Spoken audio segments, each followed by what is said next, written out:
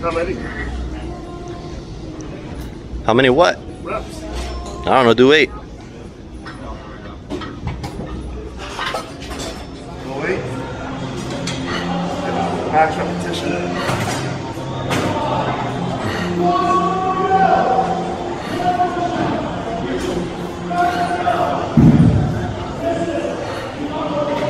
I'm doing 225. I usually increase to 270.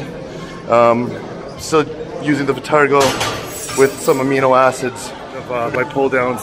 Essentially, it's the same thing that I would do last year in my videos.